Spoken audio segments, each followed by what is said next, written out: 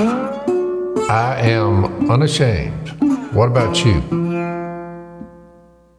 So, welcome back to Unashamed. I am Jase. I'm in Lake Eufaula, Oklahoma, which I'd never heard of before, but it's a beautiful lake up here, and it's huge. I mean, we hit this lake probably... A lot of ducks hit that thing. Oh, yeah, there's been ducks waking right behind my cabin every morning. There's about 100 Canadian Did you see any blue-winged? Did you see any blue-winged teal? No, just some mallards is all I've seen. There's a few mallards here, but I hadn't seen any small ducks. But yeah, it's a beautiful. It's like it's low though. There must be a drought because this thing looks like it's down probably 4 feet lower than it normally is, maybe more. Eric Bouget got in touch with us and said there's a big mass of teal coming towards y'all, coming out of, and he's up in the upper end of the Little Bighorn, whatever. He's way up there. Little Bighorn, whatever. Where's that? Montana? Well, he's up in Montana. So he said they're coming towards you by the hundreds this morning.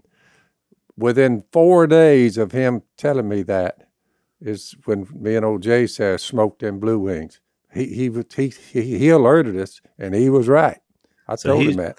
He's your early scout, your early warning scout. He's our plant. He's a plant up in the northern part of the United States. When he sees the blue wings, he alerts us. We get ready for him, and then we burn. 4 days is a long time. It's the first I've heard this story. This gets into the definition of near. They're teal coming towards you. 4 days later, they're here. That's a long time. Well, hey, Montana, I don't know how fast the teal flies, right around 70 miles an hour. But straight through, but he's on a different flyway. They must have made a pit stop. The point was he's on the Central Flyway, Pacific Flyway, the one that's over there, way over there. But it was just a sign that there are, a good crop of them, and they're all headed south. But it was amazing that within 4 days of that report, they loaded us up. Yeah, I don't know how to wrap my head around that. I mean, because most times in life, you don't have 4 days to stop everything and wait. But it's interesting. It was a little alert. I was surprised that 4 days after he gave me that report, here they come. How long would it take a teal to fly from North Dakota to Louisiana? Well, if he just took off. Unlike an airplane curving around, if you just went pretty well straight ahead, 70 miles an hour from here to Montana, what do you say? If you were driving it on a vehicle, probably 10 or 12 hours. But you take birds flying through the air, they can get there a lot quicker than vehicles riding on the pavement. So you replace the old saying that of as a crow flies, it's as a teal flies. It's about 75 miles an hour. Yeah, straight shot. Yep.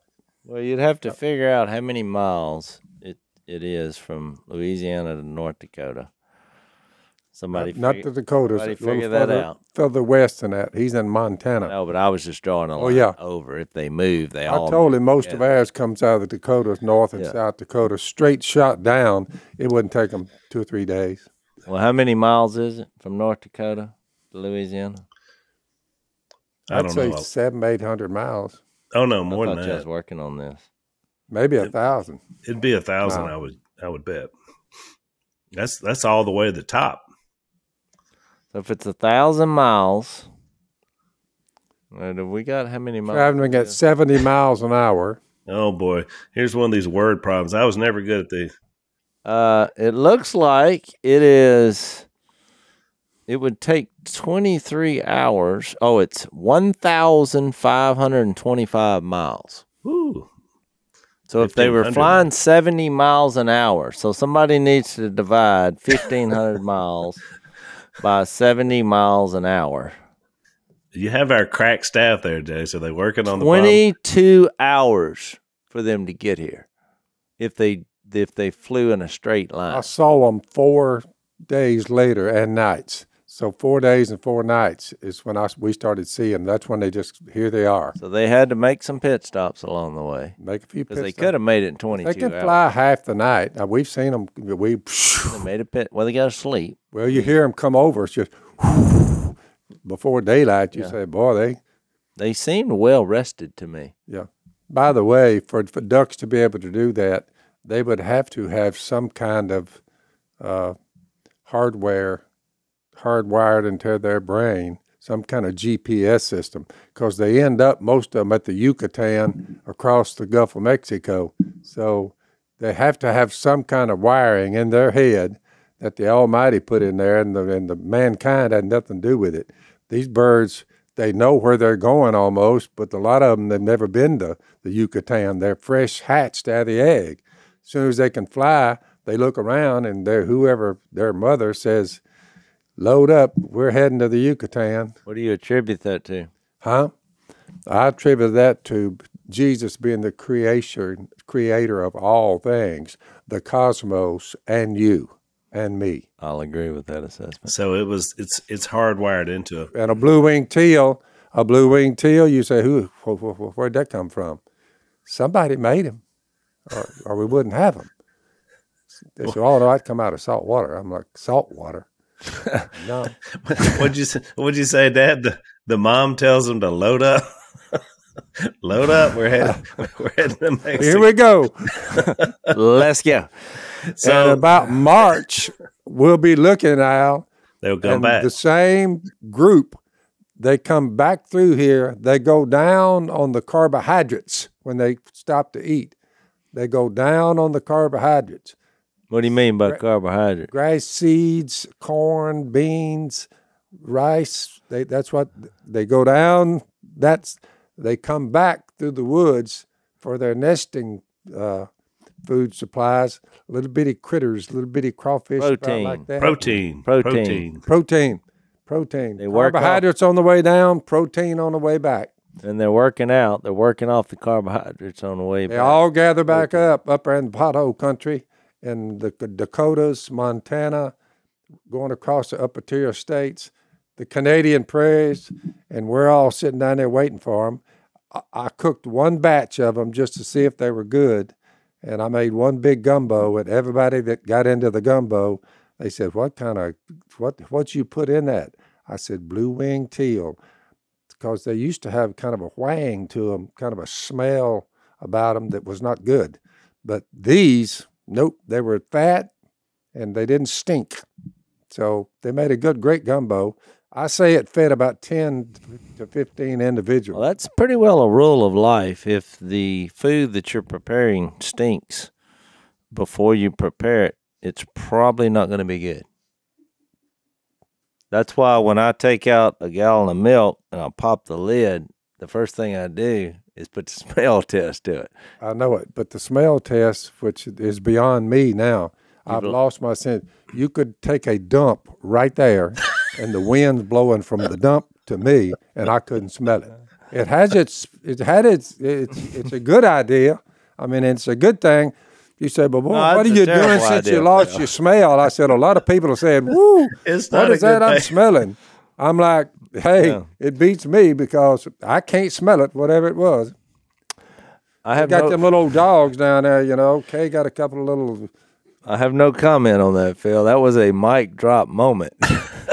The conversation ended right there. Thanks for coming. Losing your smell is not the end of the world, is what I'm saying. There has advantages to it. One of them is... Sometimes in life, the illustration is so graphic that I do forget the point. I forget what the whole thing was all about, and that was one of those moments.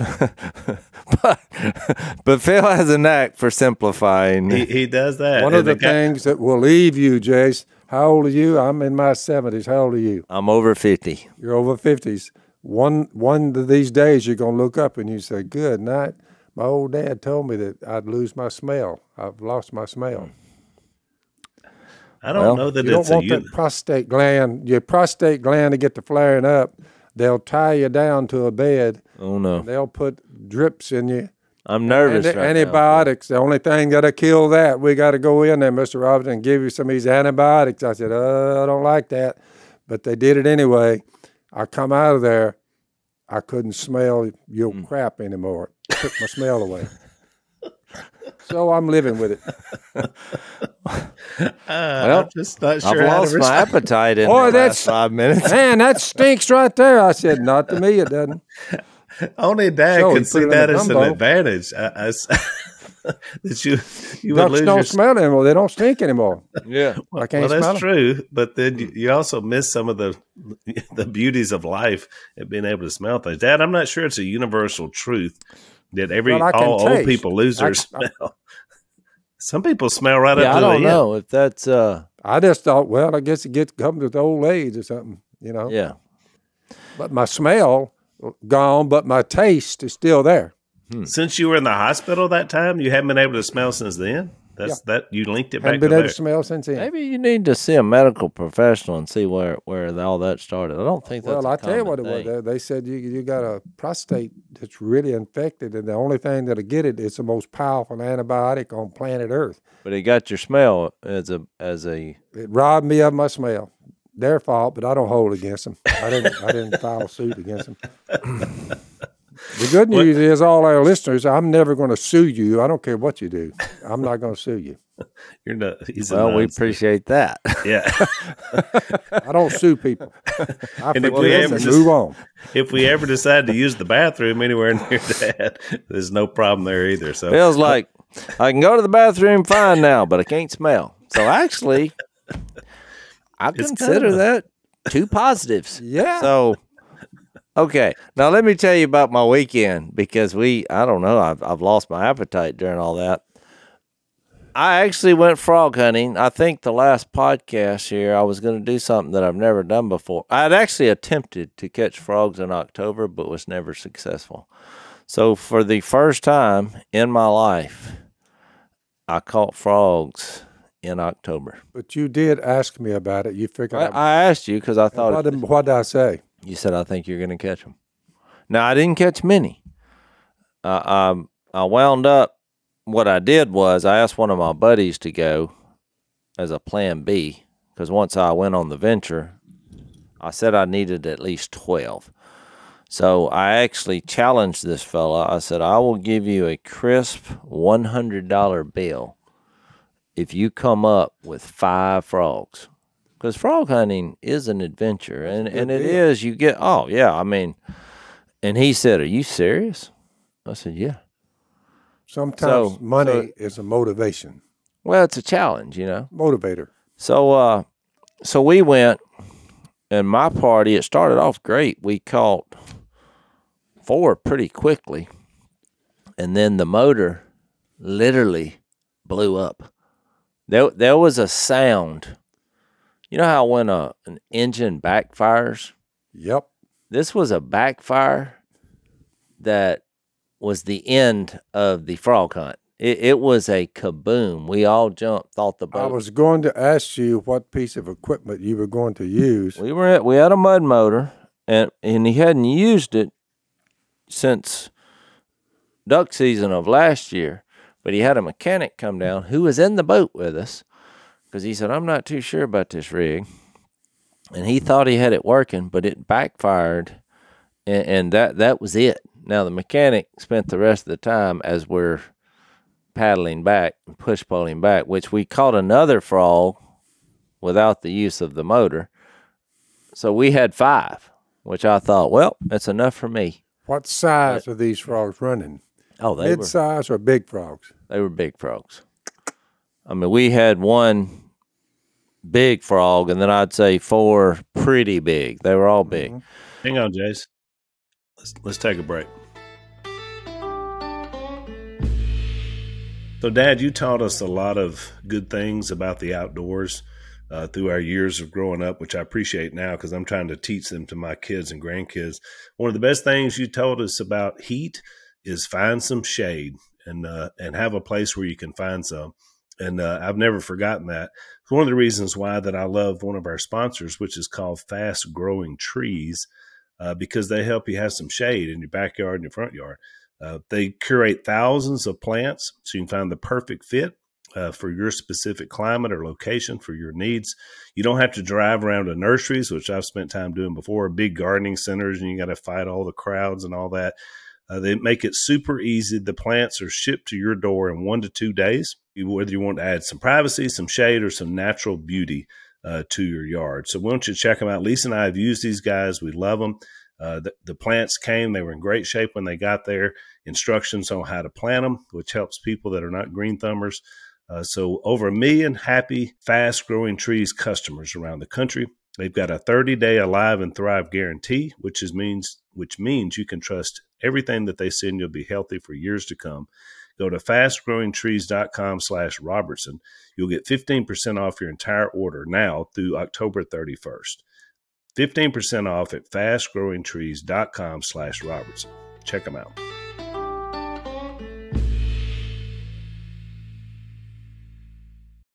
So I forgot all about my buddy. And so at about 10 o'clock that night, he sent me a text saying he had 2. He said, look like I have $40 worth of frogs. And I was like, no. The deal is, this is not per frog. Yeah. $100 for 5 frogs. So I forget about that, thinking this hunt's over. So about 11:30, now I'm back home. He sends me a video, and I thought, well, he come up with the 5 frogs. No. They go up under some limbs. They see a frog way back in there, which would have been their number 3 frog. And when they push pole back, there was as big a cottonmouth as you've ever seen in their boat. So they go up under some limbs. Of course, these people that says, cottonmouths can't climb trees, never look up. There's a rule about that. Wrong. I've had cottonmouths I saw in my boat about daylight, and I've jumped out of the boat into the bayou because there was a cottonmouth like that. He opened that mouth up when I was walking toward my outboard. Well, he just started coming at me. Well, I jumped out in the river. I just jumped out. But when I did, I looked up on the edge of the boat. He was coming out of the boat into the bayou. Now I've said, I got to get back in the boat because he's coming out of the boat and I'm out here where he's. So I get back up in there. My neighbor, she was an old woman at the time, she was drinking coffee watching this. And boy, did she let out a howl about laughing. She laughed? She said, I would have paid money to show somebody what happened. She said, did you get him? Well, that was what No, I didn't get him. I said, but I said, I got back in the boat when he got out of the boat. That was what was disturbing about this because they film, they have to kill the cottonmouth. He's striking out. But it's like we're in a society now where something dangerous happens. Cottonmouth, you're 1 million miles away from a hospital. And I don't mean literally, but by the time you get the boat back and launched, I mean, the time that's gonna pass by. They'll make you, if they're in the boat and you all of a sudden see them, you'll get out of the boat, give it to them. My point is somebody starts filming it instead of aiding in in doing something about the problem either. The danger of at hand. So they kill the snake with the push pole.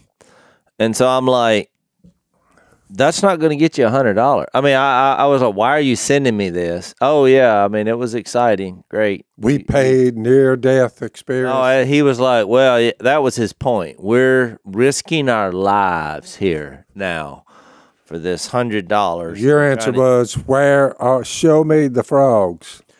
So I say, these boys, it's not going to happen.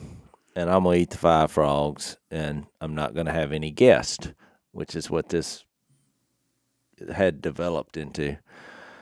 So I go to bed. Well after midnight. I never looked at the clock, but the dogs rang out. I got the same system you got. The alarm system is 2 little dogs. Yep.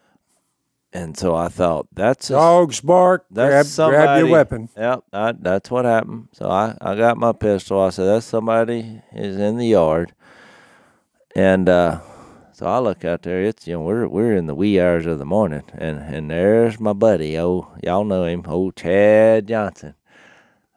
Look, I stuck my head out. He said, hey, we're not the B team. I got you 5 frogs. The jokers done hunted all night long to come up with 5 frogs. I said, well, I just wanted to see if you'd do it. You take your woman out on a nice supper on me. Here's your hundo. And so I got my 10 bullfrogs. So I thought y'all think that was an interesting way to get 10 frogs. I'm not that old Indian chief, Jase. Good trade. Good trade.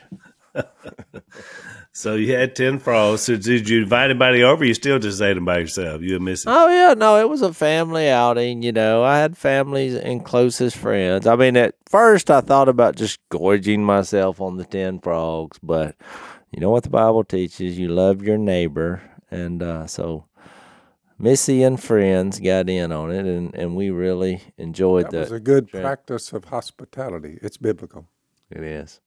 And look, this guy that I gave the $100 to, I mean, it's not like he's got a lot of money. I mean, he appreciated it. And it was more about the challenge, you know. So I thought it was a fun venture. So you can catch frogs in October, but there's not a whole, I think some of them had gone in, and it was kind of cool. I mean, it was probably the coolest I've ever hunted frogs.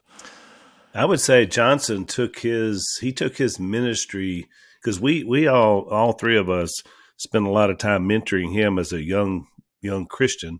And so he took our use of the outdoors to help ministry and help minister other people. He took that to the full extent because he's worked that into his whole ministry. He helps a lot of drug addicts and people, but he does it by getting them out in the boat or getting them out on a frog hunt or whatever. Because Dad, you always told us there was not much trouble in a boat, but there was a lot of trouble in town. That's what you used to tell us.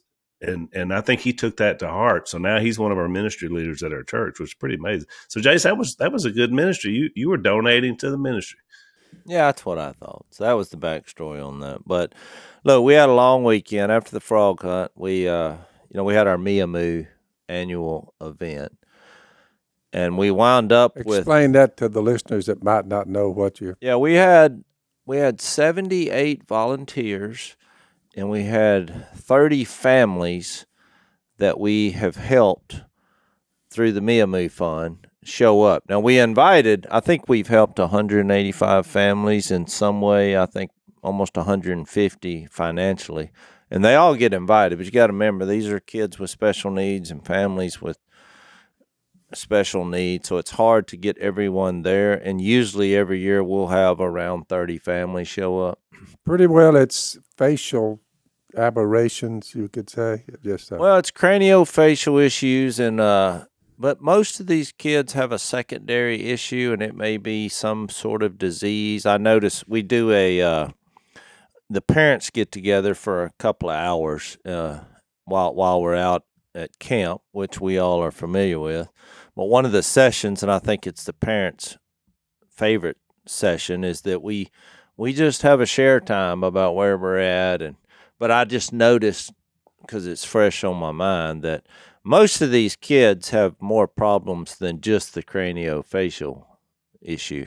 And you got to remember, these kids that we're helping, this is at least an 18-year journey, roughly 18 years, because there's multiple surgeries as you grow, because as you grow, since you started off with, a lack of tissue where your palate is or your nasal cavities, your jaw doesn't grow right. It's a managed situation. So this is pretty well a life of misery and pain and suffering that's being managed. And we had a real special time this time because that's a lot of volunteers. But you think about having that many volunteers because this thing is pretty well an entire weekend. And we pay all the expenses of the families to come down. I think it was probably 130 people with the 30 families. And they do a night together on Friday night. Well, on Friday night, we have the volunteers over. And I had Gimber, he cooked jambalaya. And it's basically just because all the volunteers don't necessarily know each other. So we have a coming together. You get to know everybody who's really just doing this because they love the Lord. and we get to know everybody. And then Saturday is a long day. It's like 7 to 7 out at camp. And there's various activities for the kids. Most of it's fun for the kids, but we have moments. The theme this year was from 1 Peter 2, that they're loved, they're chosen, and they're treasured. We had a little treasure theme to it, which was awesome. And so we did that. We had a special time this time because we had a doctor there. It was actually one of Mia's surgeons and a speech therapist there. And so they, look, for them to take time for a whole weekend and come out and just be there for questions and answers, I mean, was really especially doctors. They're busy people. Yeah. And so I could tell they were impressed because we just don't help them financially. We're helping these families spiritually and emotionally, and Mia puts together the whole thing. She's in charge of it. She does a fantastic job. What I found fascinating is Mia's had how many? She's had like 14 major surgeries and multiple procedures. Hang on before you tell the rest of that. Let's take another break. One of our sponsors that we really appreciate is a group called Covenant Eyes. And they've been around for about 22 years. And I first became aware of them years ago whenever I would go to Promise Keepers events, because that's kind of when they were just coming out. And they've helped over 1.5 million people have a porn-free life, which is really, really important. We know the power of lust, what it means. And, of course, it's men or women, but it's been a real plague for men. The Bible tells us a lot about it. Jesus says, what you look at determines what's in your heart. And so we don't want to be looking at things that are going to damage our heart or our families. And so we want you to really, be praying about, getting this out of your life. And this is a group that can help you do that. So here's what you can do. They have a free 30-day trial that you can check them out and see if they can help you. And they will. And that's if you go to CovEyes, COVEYES.com. So it's CovEyes.com. Free 40-day trial. You're going to use the promo code Phil when you check out. You have nothing to lose but a lot to gain by getting pornography out of your life. So check them out, CovEyes.com/Phil. Use the promo code Phil.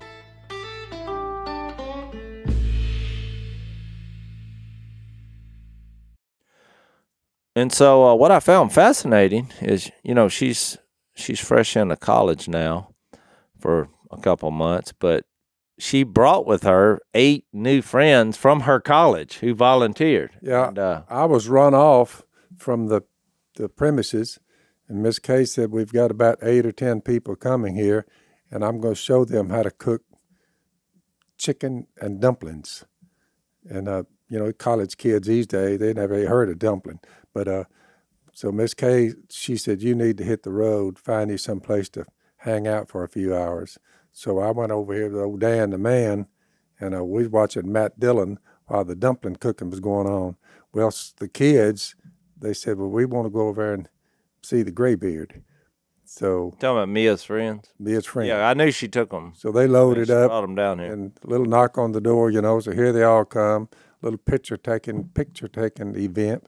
So we just did it, but they thought it was the greatest thing ever. They made the dumplings, chicken dumplings, and then they ate them. Well, that should be a prerequisite for college kids because they don't offer that at universities, how to make chicken and dumplings. That's what I was thinking. But, you think about... I never heard the word 8 years of college. I never heard anybody talk anything about a dumpling. It just wasn't there. No Jesus and no dumplings. So add it up. There's another T-shirt. No Jesus. You've now discovered the problems how the thing went society. to hell. All the education system. No Jesus and no dumplings. It's doomed to fail.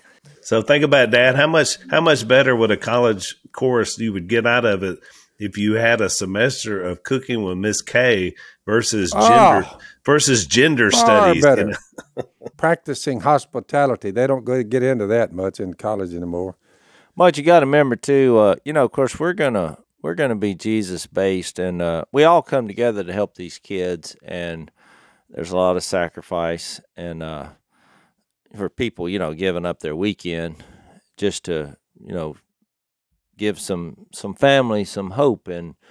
But we also, us, Missy and I, we're not ball peen hammer from preachy, but we can't help people without the Holy Spirit being involved and being Jesus focused, because that's just who we are. And so we tell them that. We say, look, we realize some of these families may not be believers, and that's not a box you have to check to be a part of this. I said, but this is what we think. And so we share our faith during the weekend. And look, there's a lot of questions that come up. I mean, it was interesting with some of these college group that came with Mia, because they were like, well, we're having some interesting conversations about why bad things happen to good people, and why do you think Jesus was more than a prophet, and basically questions that you get from the world, that of questioning whether this is true, whether Jesus is true, and how do you know the Bible is accurate, and all these kind of questions, which makes for great conversations. But what we do offer, and I set all this up to say, because it was a great day, and it's exhausting, but it's great. And some of the activities we do, we fish, and there's I think my buddy Murray showed them how to metal detect and treasure hunt. They shoot bows and arrows, and we play basketball. And and they play cards. And you think, well, why is there playing cards? Because a lot of these kids spend a lot of time in hospitals and in recovery, and cards is a big thing, because you just think about how many times they played a card game or a board game. So, but then we offer an invitation for Sunday, and we did this last year, and we decided to offer it again, because we all put them up in a hotel, and the manager of the hotel is a believer, and we offered them to come and have a poolside service on Sunday morning, and they're all invited. They don't have to come if they don't want to, and but it's there, and the hotel manager allows us to do that. And so Miss Kay came yesterday, and I think every family but one, and the only reason they weren't there is because they had driven 28 hours to be here, so they left earlier. But all the families came, and I would say about half of the volunteers, and Miss Kay was there. And so we did a poolside service, and so Mia and some of her friends did the worship, and I spoke. I basically introduced Jesus. I thought we could go over my lesson, what I did, and see what y'all think.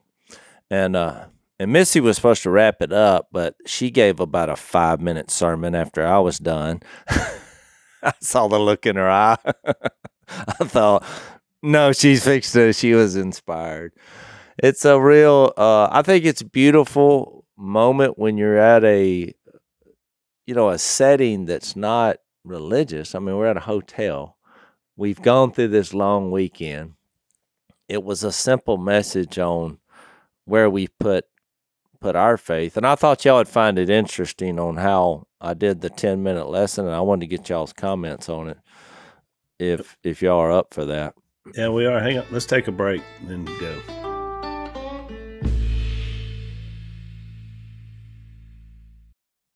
So what I did, I asked a question right off the bat. I said, what does the world say? What is the world's definition of success? Now, you can imagine what they said. If I asked y'all, how does the world define success? They did this, that, and the other, and made $1 billion. And the money, that was the first answer. How much money you got? Fame. Yep. Looks. Power was another. Yep. Looks, beauty. So, and then I asked 2 questions to start off. I thought, what is the secret to being godly? Now, I was surprised at the answers, because there were 3 or 4 answers, and they all focused on Jesus, which was going to be my point, but the answers that were spoken. So what I did What's that was verse, Jase? Well, godliness with contentment is great gain. Yeah, I didn't read that, but here's what I did. I read Colossians 1:27. If I can find Colossians 1:27, it's. Is it still a part of your Bible? It's been, you know, it's missing right now. Do you have Colossians 1:27? Yeah, 24, 24. Pitiful. Yeah. No, here it is. I got it. I found it. Look. God has chosen to make known among the Gentiles. We lost you, Phil. The glorious riches of this mercy. Yeah, of this mystery. The glorious riches. See that? God, you remember when Paul said God chose to make known among us, people, the Gentiles, the glorious riches of this mystery, in verse 26 that had been kept hidden for ages, but now been disclosed to believers. And it says the mystery is Christ, Jesus Christ in you, the hope of glory. So I read that, and then I read 2 Corinthians 4, and this was my main text, 2 Corinthians 4. And I didn't quote it. I mean, I read the whole paragraph. 2 Corinthians 4:5, which says, "For we do not preach ourselves, but Jesus Christ as Lord." Now that, and I made a little mention that this is the opposite of fame. Most people who are pursuing fame and the world's success, well, what do? They preach themselves. But we don't preach ourselves, but Jesus Christ is Lord, and ourselves as servants or surrendered for Jesus' sake. For God, who said, "Let light shine out of darkness," made his light shine in our hearts to give us the light of the knowledge of the glory of God in the face of Christ. In verse 7, "But we have this treasure," which was kind of our theme for the weekend, "in jars of clay, to show that this all-surpassing power," and there's the other definition of worldly success, power. So we got power, treasure, fame, glorious riches, that this power is from God and not from us. Verse 8, "We are hard-pressed on every side." Now look, and I'll just tell you all the backstory. The reason I read this next verse is because look at these families. You talking about going through tough times and going through a lot of years of misery, frustration, and pain. When you read 8 and 9, just think about their perspective. They're hard-pressed on every side, but they're not crushed. They're perplexed or confused or wondering what to do, but not in despair. They're persecuted, but not abandoned. They're struck down, but not destroyed. And so I thought that fit those families, because in their mind, here they are. They have hard times on every side. It's very perplexing and confusing and filled with anxiety. They're persecuted because even some people believe, they're at fault for somehow or another God is not showing them favor, and their kids are persecuted because they look different. And so you have all these moments that happen. And look, and when I thought about the struck down, I mean, there's a lot of times in this journey, because we had a daughter where you're literally on your knees thinking, "Please, Lord." I mean, it's just a tough venture. And so, but then verse 10 says, and of course I made a point though, even though we go through all this, we're still here and we're together. "We always carry around in our body the death of Jesus, so that the life of Jesus may also be revealed." So I read that and I said, look, I know some of y'all are new to faith and some of you may not even believe. I said, but for us, I'm just not sure how you can bounce back or have something to grab a hold of without Jesus. I said, because when you say, why Jesus? And so then I went and focused on where it says, "Let light shine out of darkness." I said, to us, Jesus is the light switch of where things make sense. Because, and I went through the gospel. He came here, he lived an innocent life. He died on a cross so that we can start over, have redemption. And he was buried, and he came back from the dead to show us that we can live again. And this is bigger than this life. So I made a comment that there's two things that Jesus provides. You can always start over. Just think about that. You can always start over. And he introduced eternity. You can live forever. Well, if you just have those two things, you're good. So then I gave a recipe for what God viewed as success. I mean, being hard-pressed, being perplexed, being persecuted, and being struck down, which you would never think are ingredients to a successful life, was God's recipe for success, because his power works in that to show that it's from him and not in us. So that was the introduction of it. What do you think about that? What I think is it's a good way to bring up what Paul told Timothy. Godliness with contentment is great gain. And here's the brutality of it and just the way it is. For we brought nothing into the world, and we can take nothing out of it, which is really true. But if we have food and clothing, we will be content with that. And he goes on about, we talked about fame and fortune. People who want to get rich fall into temptation and a trap, and into many foolish and harmful desires that plunge men into ruin and destruction. The love of money is the root of all kind of evil. So the bottom line is, you brought nothing in, you're taking nothing out. While you're here, if you just have food and clothing, Jase, just the bare minimum, it's enough. Yeah. You can survive with it, whether you have an ailment or not. Just say, this is the way it is. God made me. One day I'll live forever. It's worth it. Yeah. Hang on, Jase. Let's take our last break.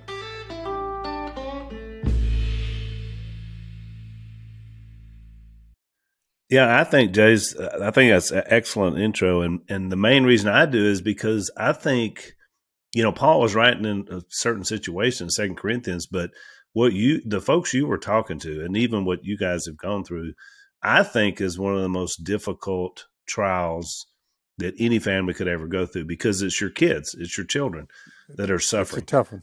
And it's one thing if I'm suffering, but when my kids or grandkids are suffering, it has a triple emotional effect on me. And so I think that's excellent, Jase, because what a encouragement, to them for, what they're going through. Well, what we did was, and what you got to remember, I'll give you insight to where we're helping these families. The first few years up until puberty, it's basically all physical, and the kids handle it with style and grace. I mean, they handle it better than the parents. And people, when you're a kid, our families are trying to make them feel like superstars, for enduring all this. But once they get to 11, 12, 13, then all of a sudden, these lures of the world, all of a sudden they realize they look different. They're not being applauded for all this. The physical flaws become... Yeah, in their mind. Front and center in their mind. Yeah, and they're persecuted. And so then it becomes a spiritual and emotional thing for the kid, and which is actually more difficult to address, which is why a lot of the, those parents come, because some of them are teenagers that, that we're helping, and they're just like, and look, we went through it with our daughter. They've been in all this trauma, and it's very difficult for them to own this and accept it, that this is just the way it is. And so we got into that on the spiritual side, and we introduced Jesus. And I said, well, why Jesus? And I read the Colossians 1. I backed up and read Colossians 1. He is the image of the invisible God. Let's see if I can find Colossians 1 here. Yeah.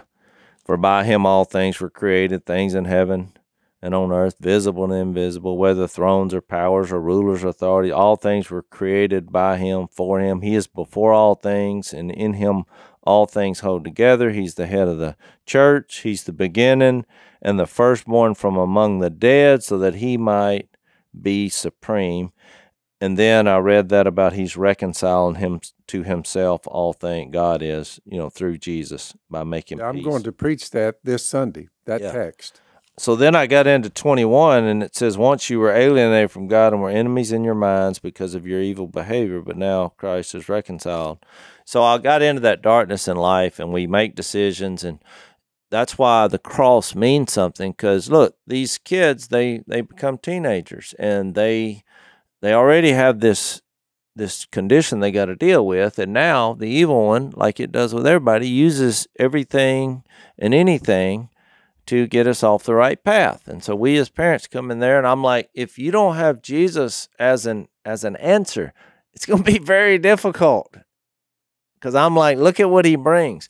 So then I gave an overview of Mark, where we're at. I was like, just think about what Mark wrote about Jesus when he introduced Jesus. And I started with that first statement that Jesus said, the time has come, repent and believe the good news. So then I define repentance from Acts 26:18, that it's an eye-opening. Because Paul, when sharing his conversion, he said, I prayed, or Jesus, when he was quoting Jesus, that he would open his eyes, turn from the power of darkness to light, and the power of the evil one to God. You remember that phrase in Acts 26? Yep. So it's a because of who Jesus is in God's plan, you have this turn in direction and attitude and where you're putting your faith and trust. And so I just came up with all the things that we had studied in the first 6 chapters of Mark, which is, what did Jesus do after that? He showed that he has the power of disease, any kind of body issue, ailment. He had the power over the demons, over evil spirits. Oh, he raised a dead girl. And so when you see all that he has this power, it gives us comfort and hope, knowing that, you know what, God can use this. I mentioned John 9, the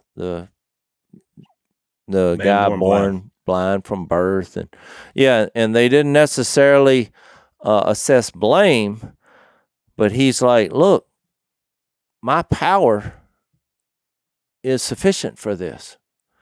And so when you look at the cross and the resurrection in that light, all of a sudden you're like, okay, this may be difficult, but it is in all of us. There's got to be this desperation that we need something bigger, and it leads us to Jesus, leads us to God the Father and the Holy Spirit. So that's kind of the way I did it, and then I ended it with actually Colossians 3:17, which, because I said, who were the unsung heroes of this whole weekend were the 78 volunteers. And I challenged the families. I said, think about, we didn't pay these people. They weren't in the limelight. They gave up their weekend for y'all. I said, so what you saw people who had put their faith and trust in Jesus. You saw that at work. And I read Colossians 3 because it said, whatever you do in word or deed, do it as working for the Lord, not for men. And I said, at some point, instead of saying, why did this happen? I said, you've got to volunteer for being a part of this. I said, even with your kid with this condition, I told about Missy and I when we did that. First few months, we were blaming each other and blaming God and saying, why is this happening? And I think Missy was the first one to say, well, why not us? We've got to volunteer for this. We're going to we're going to attack this and let God's power turn it into something good. Look, I saw it in my own daughter. At some point, what the biggest thing that helped her when she became a teenager and struggling from a spiritual and emotional way is when she decided to help other people. And it got the focus off her, and she started saying, I'm volunteering for this. And so I really made it all about volunteering, and then I shared Jesus and what he did again. And I said, you know what's special about the followers of Jesus? I said, this is a volunteer army. And I said, if you can imagine in your mind that the last 2,000 years, all the people in all the world's hearing about Jesus and raising their hand saying, I'm in. I'm in. I said, that's why this is the most powerful movement the world has ever known. Because we have the greatest Savior. We have more than a prophet, the greatest person to ever visit the planet. He solves all the problems. You can start over. You can be resurrected. He introduced a forever family. I said, and then you just have people who volunteer to surrender to that. I said, it's the most powerful group of people in the history of the world. I said, and you saw some of that. You participated in that by being at the feet of those 78 volunteers. I think it was a real moving moment. Of course, all the families were then volunteering, in response, like, well, whatever we need to do moving forward to help other people. I was surprised that was kind of the response.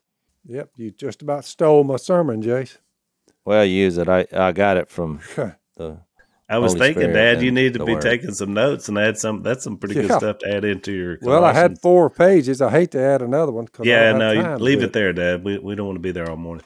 No, I think it was excellent, Jase. In fact, I want us to react to it in the overtime segment because we're out of time on the podcast. And I'm very interested to hear Missy's, I hope you remember Missy's addition to what you said, because I'm curious now after you laid that out there, what she said in response. So, by the way, Al, what is the time frame? How much time does a man have when he's speaking to the church? They say usually 25 minutes, but they'll probably give you 35. So I'd go the 25 to 35. I can say what I want to say in 20. I actually did that in 10 to 15 minutes. Huh?